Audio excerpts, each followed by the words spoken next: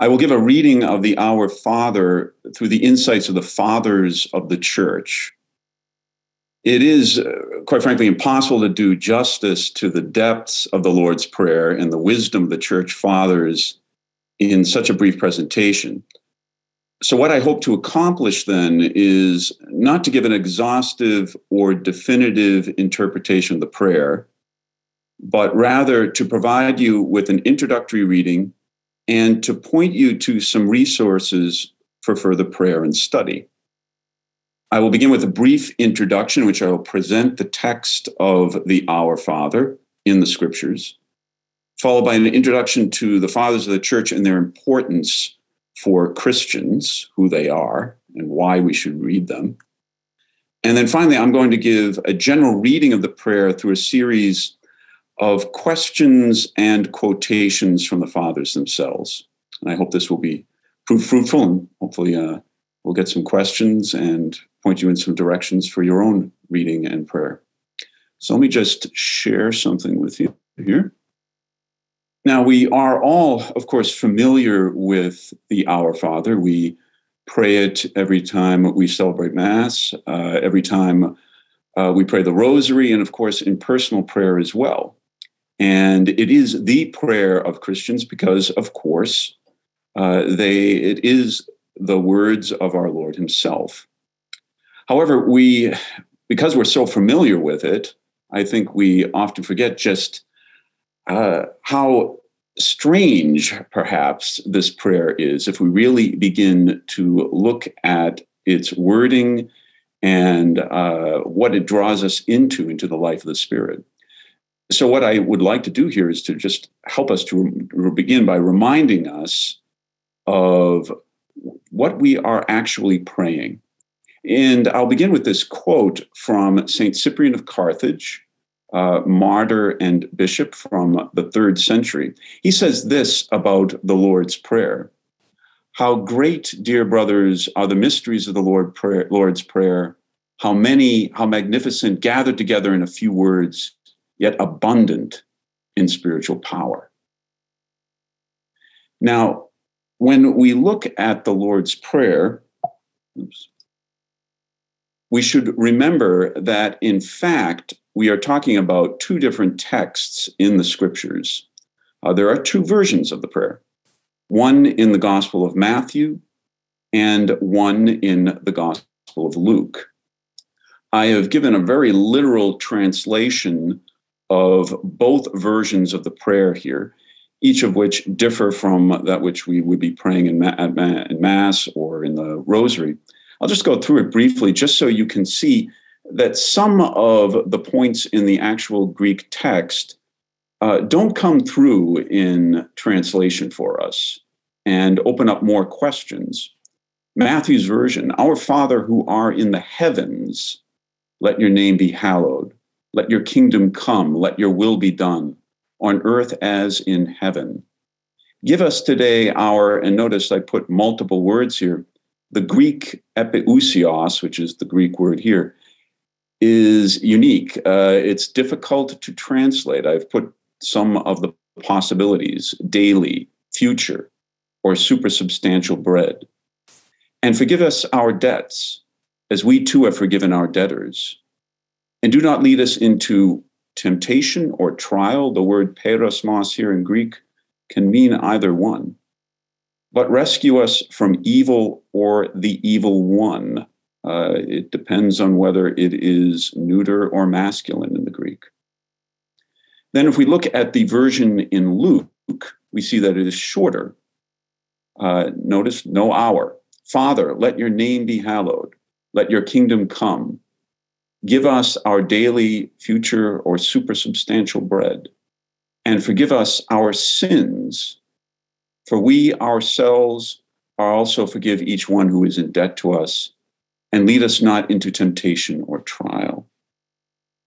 So notice when we consider the text that the fathers of the church will be reading, they're dealing with two different versions, and often in the original language, with certain nuances that we may not be aware of in our English versions.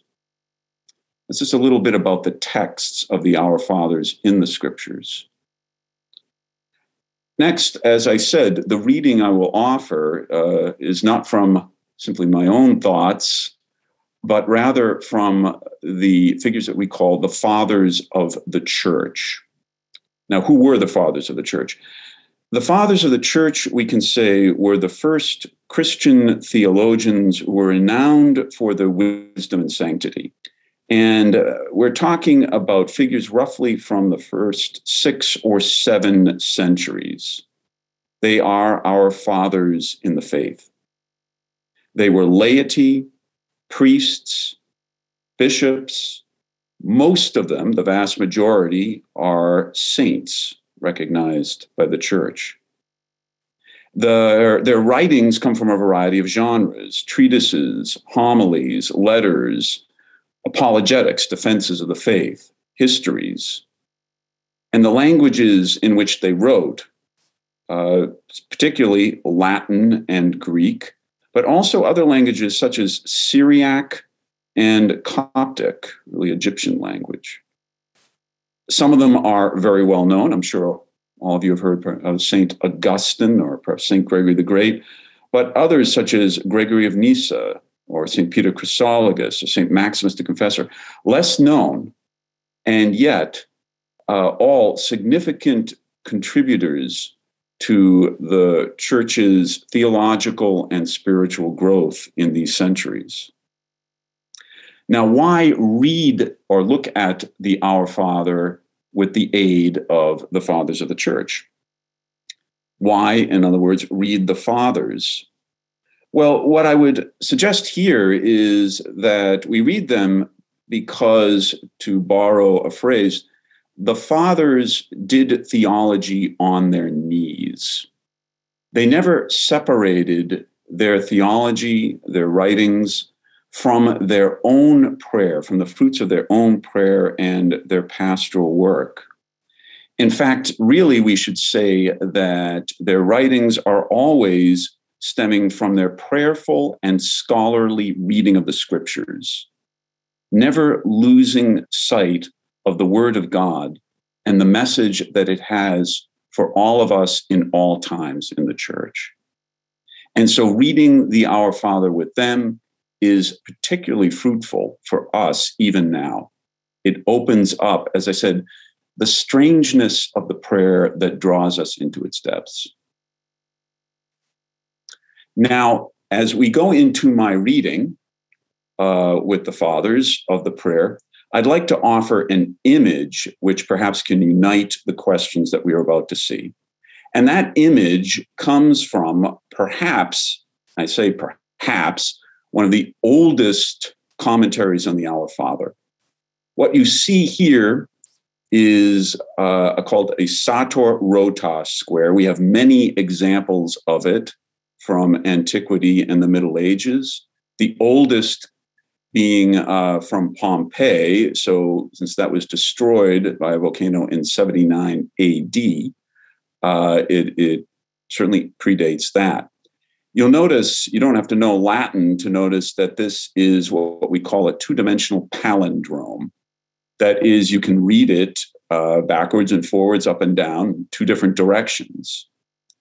The Latin itself, sator, sower or farmer, a repo, perhaps a name, it could be a name, it's not actually a Latin word, tenet, holds, opera, in this case, it would be accusative plural, works, and rotas, accusative plural, wheels. If we want to translate it, perhaps the farmer or sower, a repo, has wheels for his works, perhaps a plow.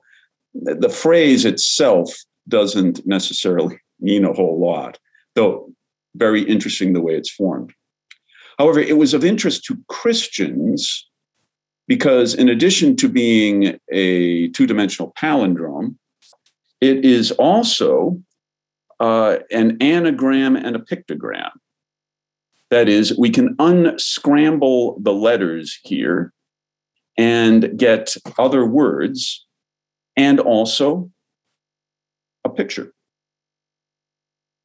Notice when we unscramble all the letters in the square, we get Pater Noster, which means our Father in Latin, in the form of a cross, with that N as the linking point.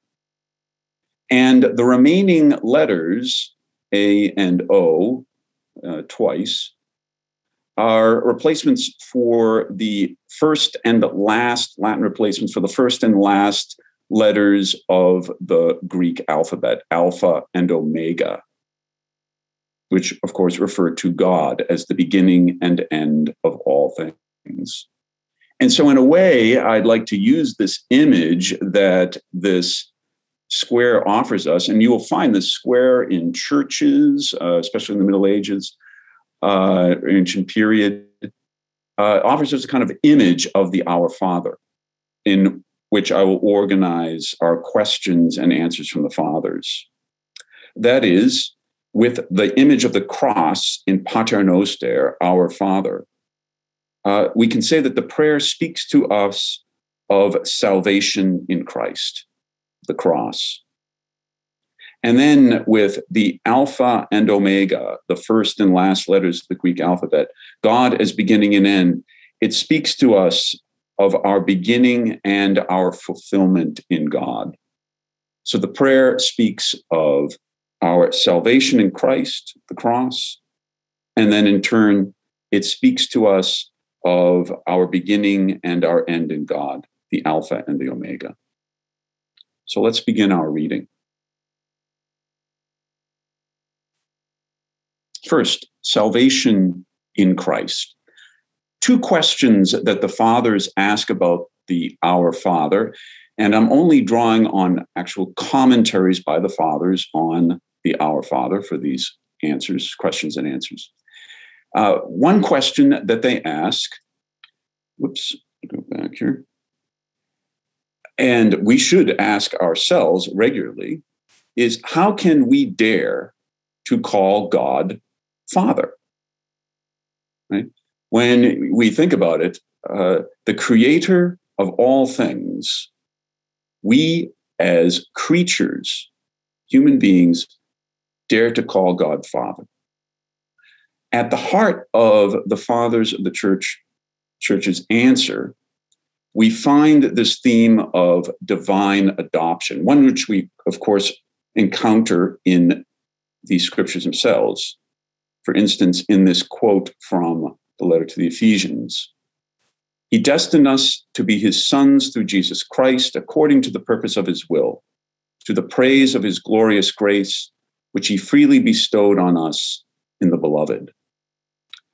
We have in Christ been adopted as sons and daughters of God, sharing in the very divine life, and given in Christ this privilege of calling God Father.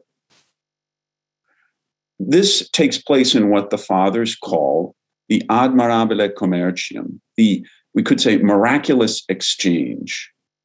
One way that this is expressed is God became man in order that man might become one with God. Peter Chrysologus, St. Peter Chrysologus, in the 5th century, he was bishop in Ravenna, wrote this regarding the Our Father. And what is so surprising, if Christ consecrated humans as sons of God, when He gave Himself and formed Himself into the Son of Man, He carried the nature of the flesh into the divine when He brought divinity down to human nature. In the incarnation, in God becoming flesh, humanity is joined with divinity. And in this union in Christ, we human beings become those sons and daughters of God. This takes place, of course, in baptism. And again, the Fathers, in their commentary on the Our Father and when we call God Our Father, stress the significance and importance of baptism. in looking at this theme of baptism here and speaking to those who are to be baptized, John Cassian, a monk who brought Eastern wisdom to the West, Western monastic tradition, wrote, "When therefore we confess with our own voice that God and Lord of the universe is our Father, we profess that we have in fact been admitted from our servile condition into an adopted sonship." And this is something we should remember every time we say those words, our Father. In turn, the fathers emphasize one other aspect of what we say in the prayer. In Matthew's version, of course, we say, our Father, pointing to the fact that our divine adoption is also an adoption into the communion of saints. Theodore of Mopsuestia, a bishop in the 4th, 5th century, wrote this: "I do not wish you to say my Father, but our Father, because he is a Father common to all in the same way as his grace, from which we received adoption of sons, is common to all. In this way, you should not only offer congruous things to God, but you should also possess and keep fellowship with one another, because you are brothers under the hand of one Father." Our salvation in Christ is not kind of individualistic thing in which we just curl up in satisfaction in on ourselves, but rather whenever we make this expression of Father, we always say our, to remind us that we are part of the communion of saints in this great gift of salvation we have in Christ.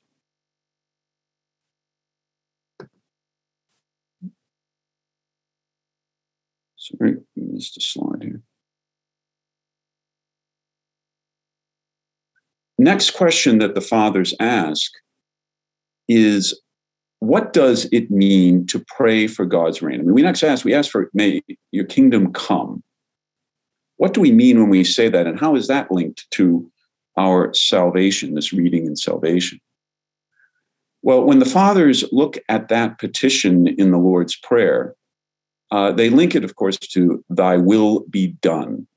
That is, the coming of the kingdom is linked to the conforming to God's will, what they call divine synergy, a working with the will of God.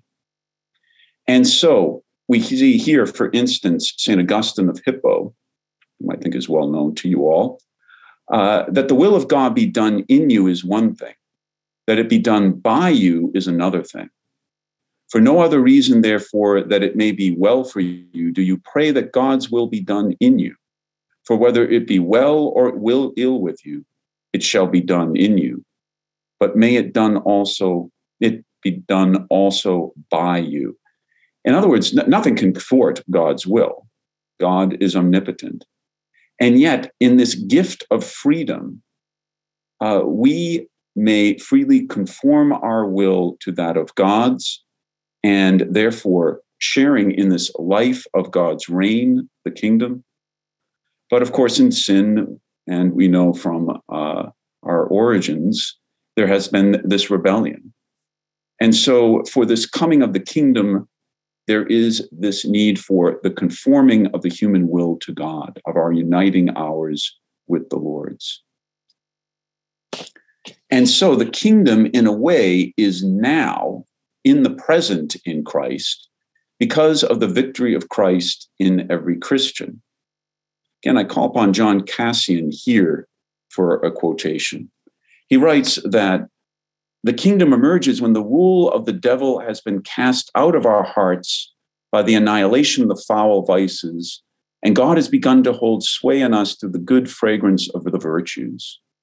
When chastity, peace, and humility reign in our minds, and fornication has been conquered, rage overcome, and pride trampled upon.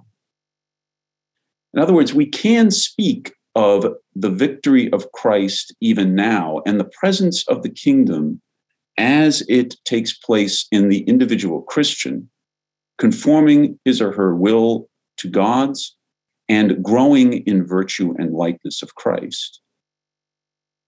And so again, we also have to look at the fact that, yes, it is now the kingdom, but the kingdom is also not yet. We are still waiting for the fulfillment in Christ, the fullness of our salvation, in the coming of the kingdom that will come in Christ's second coming, and what will also be the judgment. Here's a striking quote from St. Jerome, the great biblical scholar. He tells us, at the same time, this must be taken into consideration. That is, when we pray, thy kingdom come. It takes great audacity and a pure conscience to ask for the kingdom of God and not to fear judgment. In other words, when we ask, or when we pray, thy kingdom come, make sure we know what we're asking for, right? Yes, we want the kingdom to be present in us now as we grow in the likeness of Christ. But we are also, in fact, praying for the coming of the kingdom in Christ's second coming and in the judgment. Whenever we pray that petition, the fathers are telling us, Jerome is telling us, that we must use that as a reminder for our readiness. Are we prepared for the coming of the kingdom? And are we prepared for that judgment before the Lord, that we may share in that joy he offers us? And so that kingdom still to come is the object of our hope, because it will be our liberation, full liberation from sin and death.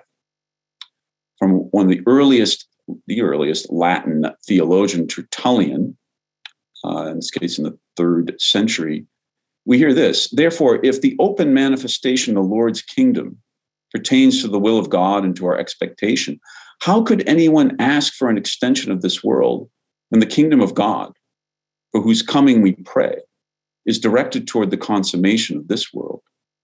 We should seek to reign the sooner and not be enslaved the longer. We should not direct our hopes into this world.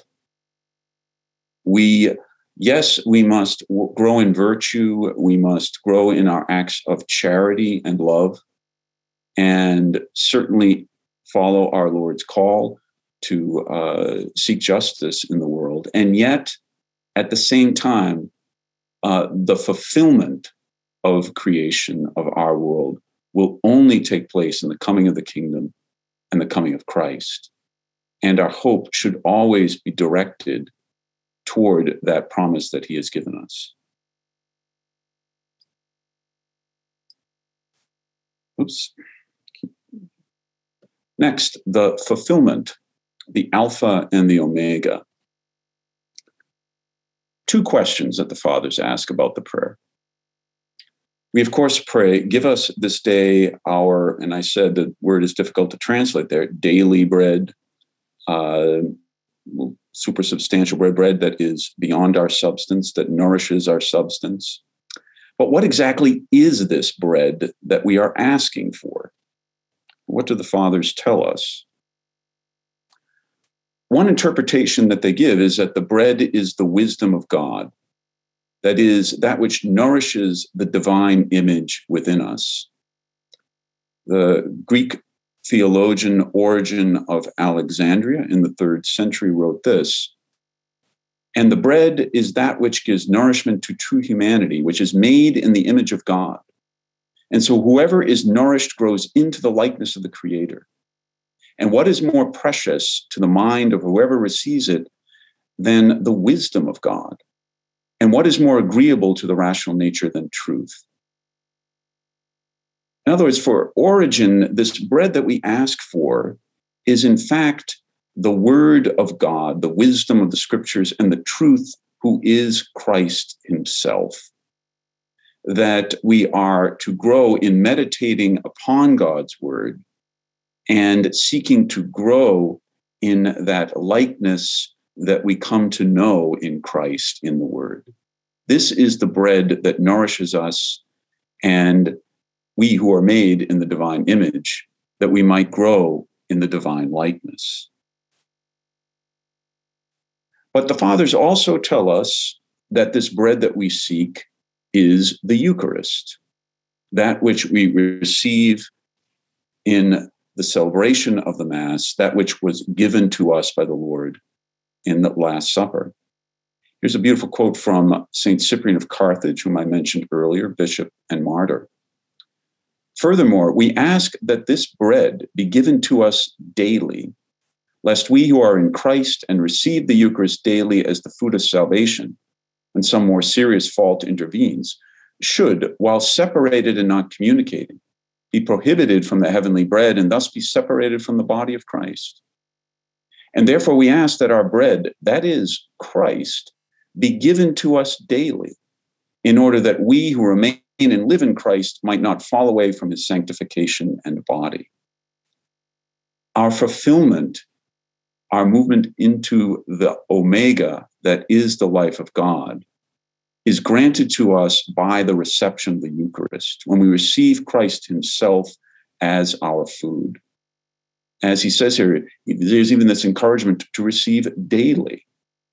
And that when we pray the Our Father, asking for this bread, should also be reminding ourselves to be always in a state to receive that great gift, that which brings us into the fulfillment of Christ, of God.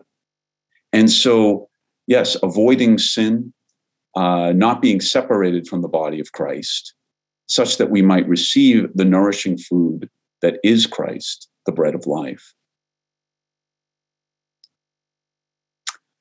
Another question that the fathers are asked, and the second question as we look at fulfillment: why are we led into trials? And we pray, lead us not into, and I say trial here, perasmos in Greek, the word there can mean both trial and temptation, a trial or a test. Jesus himself, of course, is led into the desert by the Spirit at the beginning of his public ministry in order to undergo test or trial. And so what we are speaking of here then would be those tests or trials in which we are given that opportunity to grow in our faith and our dependence upon God. The fathers emphasize this by noting that to share in Christ's life, we must also share in his cross, in his trials. Here I have a quote from a figure that we only know as the Master. He was a monastic leader in the 6th century, and we have a surviving rule from the anonymous Master in Latin. And he writes this: when Christ provided for us the refuge of his cross, the Lord destroyed the sting of death which was reigning over us. After restoring us to the grace of adoption by him, he has moreover not ceased to invite us to the kingdom of heaven. Therefore, it behooves us to share in his sufferings so that we may deserve to be made co-heirs of his glory. Now, we could ask, of course, why are we praying not to share in a way in his sufferings? But keep in mind, really, it is echoing the words of Christ himself in Gethsemane, when he asks the Father that this cup might pass him by, but then not my will, but your will be done. A reaction toward these trials is natural in us, and yet what we seek in this prayer in the end is to enter into God's, for full conformity to God's will, asking for that grace when we find ourselves in trials, when we are asked to take up the cross. And so, in conjunction with that, we find this prayer to be delivered from evil. That is, that our hope is directed ultimately toward deliverance from sin and death, deliverance from those trials. And so we hear from St. Augustine of Hippo. And we must also pray to be delivered from the evil into which we have been already led. When the deliverance is accomplished, nothing will be remain to be dreaded, and then there will be no need to fear any temptation whatever. We conclude that prayer really with the true Omega, that hope in the ultimate, the last things, in which our full liberation from sin and death will take place in union with Christ, and especially in the resurrection, when we will be fully united with him. And so, I will conclude this brief reading, rapid reading with the Fathers, by simply pointing out how that image I showed you at the beginning, the prayer as the Alpha and the Omega, pointing us to God as our beginning and our end. The Master, once again, reminds us, thus may he, Christ, who at the beginning of the prayer shows us that we should dare, by his grace, to call the Lord our Father, deign now at the end of the prayer to deliver us from evil. Amen. That is our conclusion to the prayer and our daily call that our hearts always rest with him. And it is also the conclusion to this reading with the Fathers, a very rapid reading, but I hope that it will open up some further questions from you. And especially I hope that it will ignite your desire to pray the prayer more fervently, to ask some of the questions that the Fathers asked. And I hope to read some of the works of the Fathers that you might come to see the prayer, especially through their saintly and very insightful eyes. Thank you very much. Thank you very much, Father, for that really, really insightful presentation on the Our Father. As we move down to the question and answer portion of this evening, I just want to remind everybody that at the bottom tab of the sort of Zoom interface, if you will, you'll see the question and answer box. Feel free to continue to bring your questions forward as we begin. But we do have a question here, Father. Can you hear me all right? Yep. Okay, great. Great. So as you noted at the beginning of your talk, the Our Father is really a profound prayer. It's something that we Catholics are very familiar with, both from the Mass, from the Rosary, from our personal prayer, as you noted. Somebody in this question notes that especially as well, the Our Father is, there's a real power to it in that we pray it in community at the Mass. In the wake of this talk, I think it's awakened in this person sort of a desire to learn more. Do you have any insights as to where they can go to continue to understand this prayer better and maybe help others kind of grow in that unity that it engenders? Sure. Well, I mean, the first thing I would recommend in deepening one's prayer and reflection on the Our Father is to go to the scriptures themselves. Another thing that St. Cyprian tells us is that the Our Father is in a compendium of the gospel, right? We can find all of the Lord's teachings contained within that prayer. And so reading it and relating it to other portions of the scriptures is something that the Fathers regularly do in deepening their understanding. So for instance, when we simply look at the petition for bread, they look at multiple texts in the scriptures, from the manna in the desert to the Christ's bread of life discourse in the Gospel of John.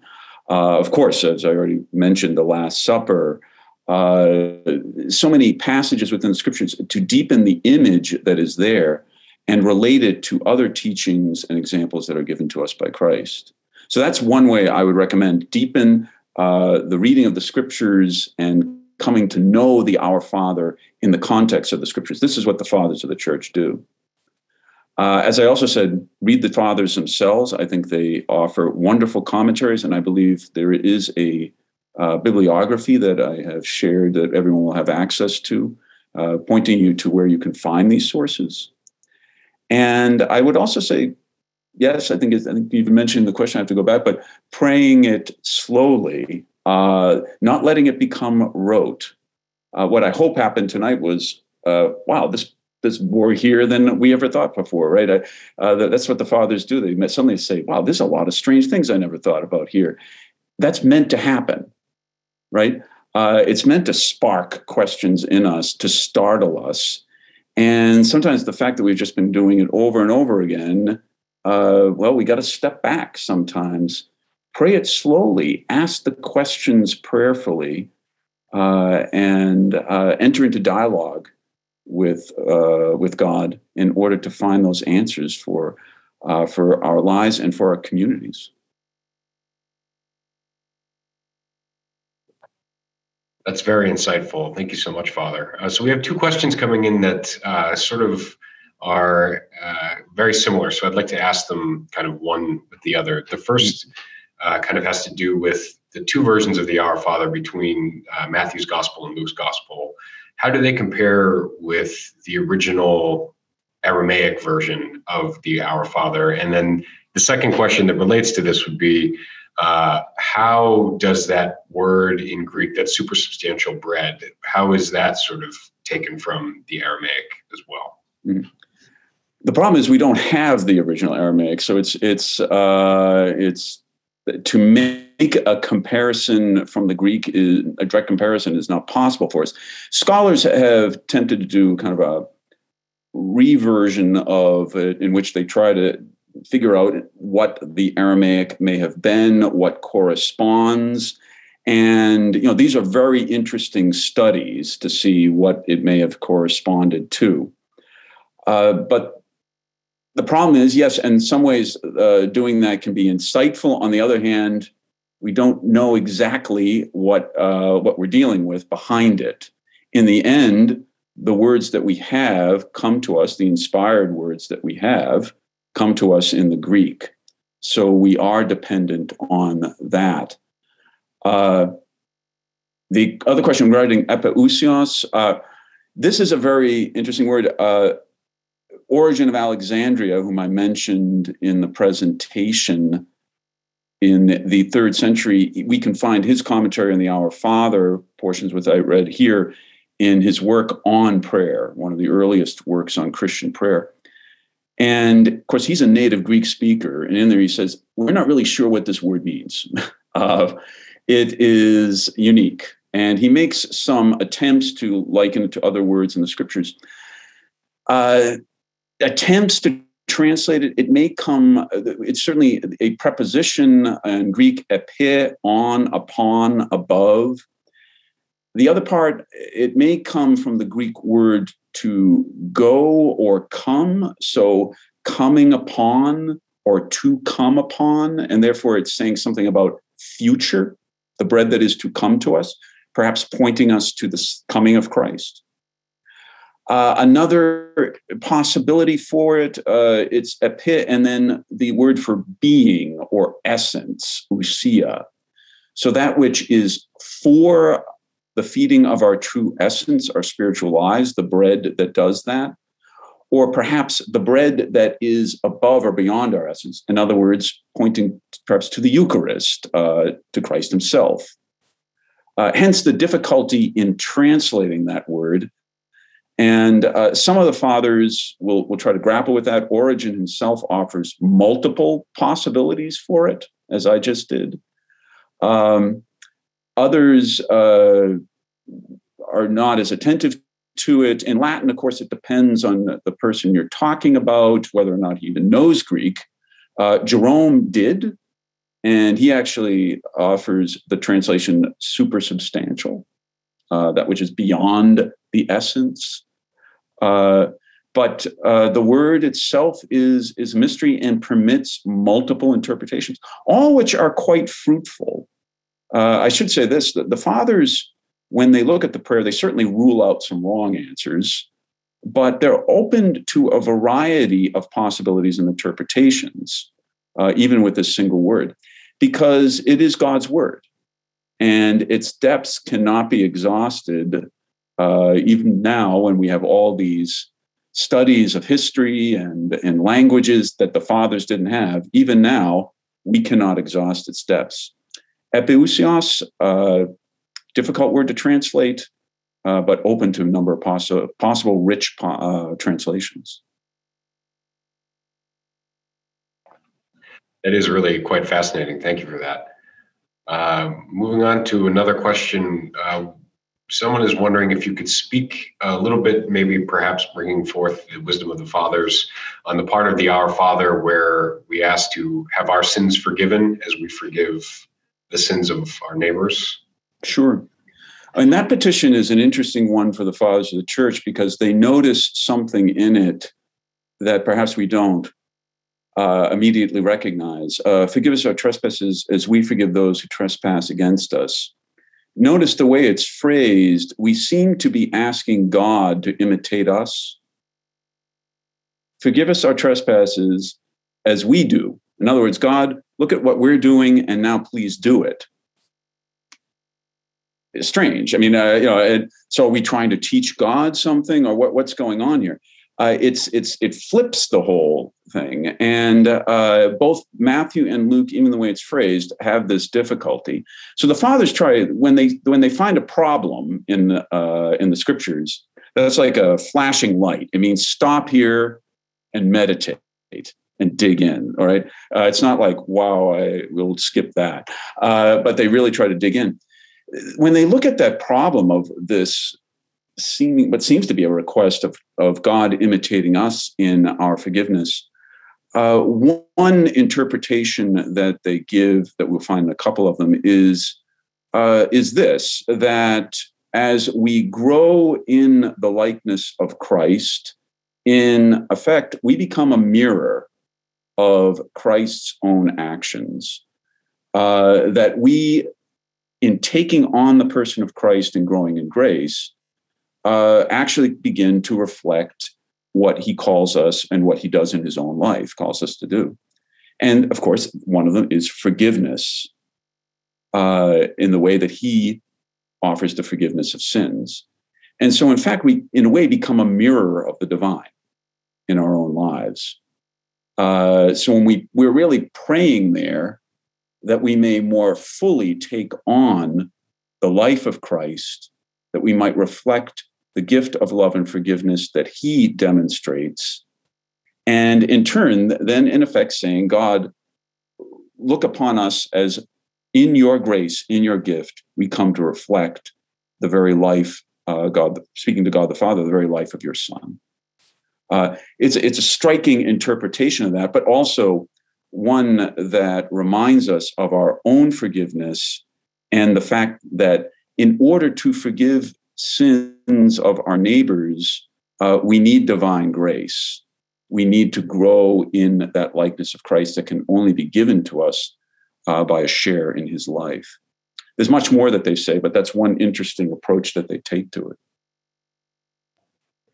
Wow, what a great gift to be able to unpack all of this and to take something that we say so often and really begin to understand it. That's remarkable. Or yes, at least get some glimpses of it. I don't know whether like as I said, you can't put it into a box. I mean, they really show us that. They make it explode before us. Certainly. Could you just go over again a little bit more as to how we have divine adoption in our baptism? Sure. Well, of course, we hear in the scriptures themselves from St. Paul that entrance into baptism is a sharing in the death and resurrection of Christ, right? And so the fathers of the church, when they look at this question of how do we dare to call God Father, well, the only way we can do that is because Christ has won this gift for us in his own conquering of sin and death on the cross and his resurrection and ascension to the right hand of the Father, drawing our human nature, our life, into the very life of the Trinity. And so our mode of participating in that, the extension of Christ's salvific acts in history, of course, are in the sacraments. And that which gives us that new life, that liberation from original sin, and a share, a participation in the life of Christ, is entering into his death and resurrection in the sacrament of baptism, in the name of the Father and of the Son and of the Holy Spirit. The fathers of the church, especially in the Greek fathers, called the sacrament of baptism the sacrament of illumination, to enter into that new life, to become an adopted child of God, of course, is to receive the light of Christ and to see all things in that light. This is the incredible privilege and gift of one who can call God Father. One other thing I would note here, by the way, a debate among some of the fathers of the church was, could one pray the Our Father before getting baptized? In other words, if you were a catechumen preparing for baptism, entrance to the church, could you pray the Our Father? There's a split among the fathers. Some of them will not allow that prayer until after baptism. Others, such as Augustine as an example, St. Peter Chrysologus is another, tell the catechumens very movingly, if you were to die now before you reached baptism, you are already, have made this desire to belong to Christ. And so you may pray the Our Father even now. And it's really quite striking, and I can imagine incredibly consoling to those catechumens who are preparing for baptism.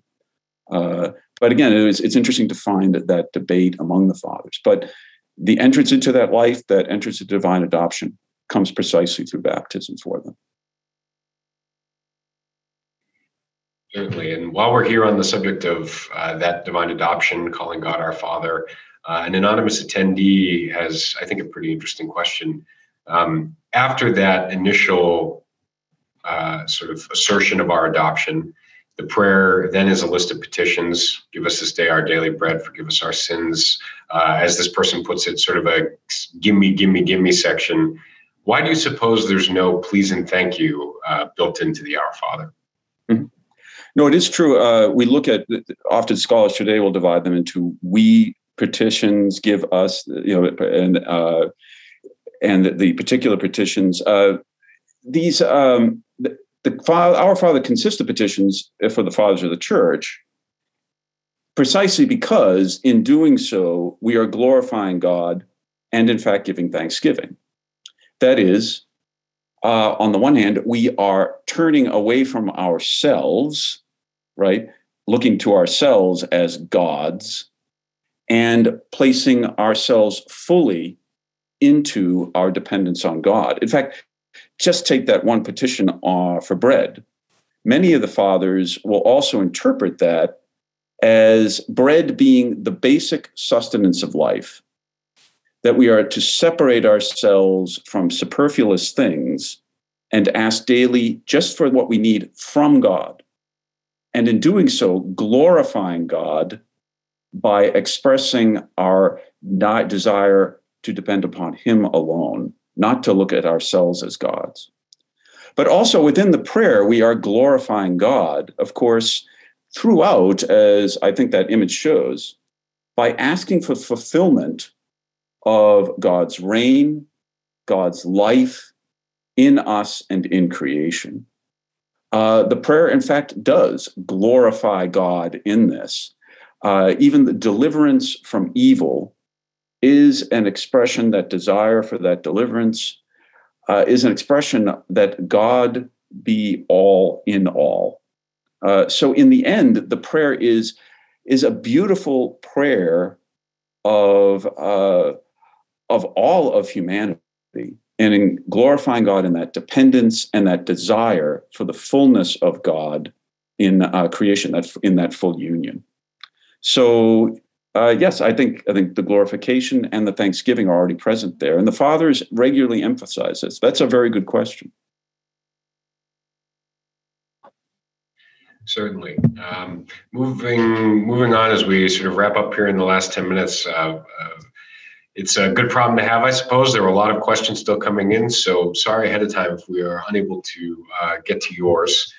But as we think about this prayer, it seems to be pretty perfect in terms of all it's able to evoke. It's why it has such a privileged place in the Catholic tradition. But do you think it can be further perfected, perhaps in our recitation of it, or do you have any thoughts about that more generally?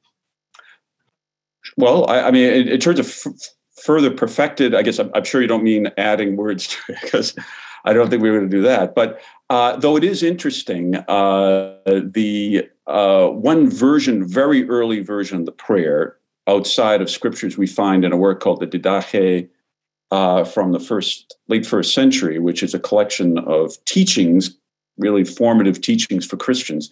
There's a version of the prayer that concludes with the doxology that we know, glory, all the power and the glory be yours, right? It's present there, but no, I assume, I'm sure what you mean, of course, is how can we perfect it in the way that we pray it in our own lives? Again, I made some suggestions earlier in terms of slowing down and really reflecting on the very each and every word, the richness of each and every word. We just looked at the word "our," right, and what that means, right? If you look in the Gospel of Matthew, that is the only place where we see "our Father." Everywhere else in the Gospel of Matthew, Jesus will either speak of "my Father" or "your Father." When he's speaking about "my Father," he is talking about his unique relationship to the Father. They are of the same nature, right? He is the Son. Only he has the privilege of saying "my." Whereas we as human beings and adopted can only speak of "our Father." So he says "your Father," right? But reflecting on each and every word, slowing it down, letting the questions arise, right? When you have a question, as I said, that's a flashpoint for the fathers of the church. It means stop there, talk about it with God, do that theology on your knees that is in fact prayer, deepening that meaning of the Lord's Prayer for your life. If you do that on a regular basis, maybe even taking a word or part of it each day, you'll find that your regular recitation of it in the context of the liturgy or the rosary will take on incredible new depths. Again, it's a compendium of the gospel. So I hope that helps. It absolutely does. And I must say, even, especially as a seminarian, as I continue to grow in my own spiritual life, there's a lot of fruit here to take to the work we do here at St. John's. As we come up again, as we sort of hit our backdrop, a couple of people have asked, as you mentioned, the doxology that's found in the Didache. Can you describe why that seems to be the typical end of the Our Father in the Protestant tradition, and not ours, or why we say it at Mass and not in the regular recitation of the Our Father? Can you describe its sort of placement? I couldn't tell you the whole history of how that has worked out liturgically. Certainly it is present in one early version of the prayer extra biblical. Of course, we do say it later in the Mass. It's just not immediately afterwards in the prayers there. But I can't tell you actually how that liturgical difference emerged or in the praying of it. Certainly, though, it has some ancient roots, so it is not wrong to do so. But then, of course, it's not immediately coming from the scriptures themselves. Though I would note, if in some of the versions that I showed you, the version that we pray, at least in English, for instance, is not an exact translation of either Matthew or Luke. I mean, it draws upon both in many ways. And so the doxology itself, I don't think it's wrong to pray it at the end, though it is interesting. I'd have to look more into the history there of how that became a kind of distinction between Protestants and Catholics.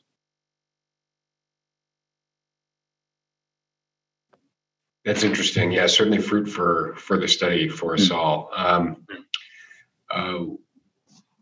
One final question that I might have. I know you said that you were going to put a sort of bibliography together, if you will, yeah. or some materials to I already to go sent on. it in, so hopefully it's being sent out. I don't know. Perfect. Okay.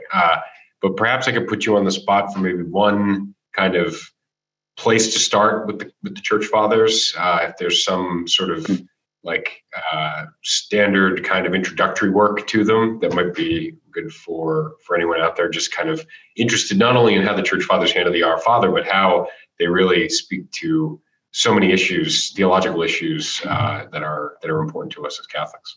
Sure. I mean, there are many resources for reading the Fathers of the Church. I mean, for many of their works in translation, they're actually available online, so you can find many of them there. But a couple of series I would recommend highly. There is St. Vladimir's Seminary Press, which is a Eastern Rite publishing house, has a series called the Popular Patristic Series. And they're wonderful translations with notes of a variety of fathers of the church. So I highly recommend those works. And then another series that is incomplete is called The Church's Bible, published by Eerdmans. It's a series of volumes on different books of the Bible, but verse by verse with commentaries, extensive commentaries from the fathers of the church and even some early medieval writers.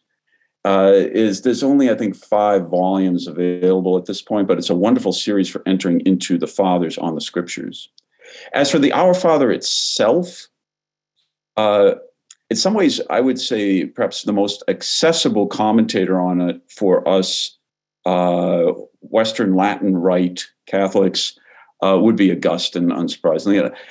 One of the earliest commentaries, it comes from him, that he wrote while still a priest before he became a bishop, which is his work on the Sermon on the Mount. The whole thing is worth reading, but he includes a very wonderful commentary on the Our Father within that, which of course in Matthew's Gospel is where it appears. So in some ways, if I had to say where would be a nice place to begin looking at the fathers themselves and the Our Father, start with Augustine. I think everyone knows him, and he's a great entrance ticket. But they're all wonderful. St. Gregory Nyssa, St. Maximus the Confessor, St. Peter Chrysologus, all wonderful fathers to encounter. So, yeah, thank you so much. And as I said, there will be an annotated bibliography released in a follow-up email after the webinar concludes. But thank you for indulging my nerdiness very briefly. But with that, Father, I want to thank you so much for the time you took this evening to speak with us about the Our Father, to give us those great insights from the Church Fathers. Thank you for all those participants who logged in. We hope you enjoyed this. And should you be interested, our next webinar on February 15th will be a presentation on looking at the Second Vatican Council about 60 years on. So something to look forward to. Again, thank you so much, Father Gavin. This has been a really wonderful evening. Thank you, Axel. Thank you to the seminary, and thank you for everyone for coming. God bless.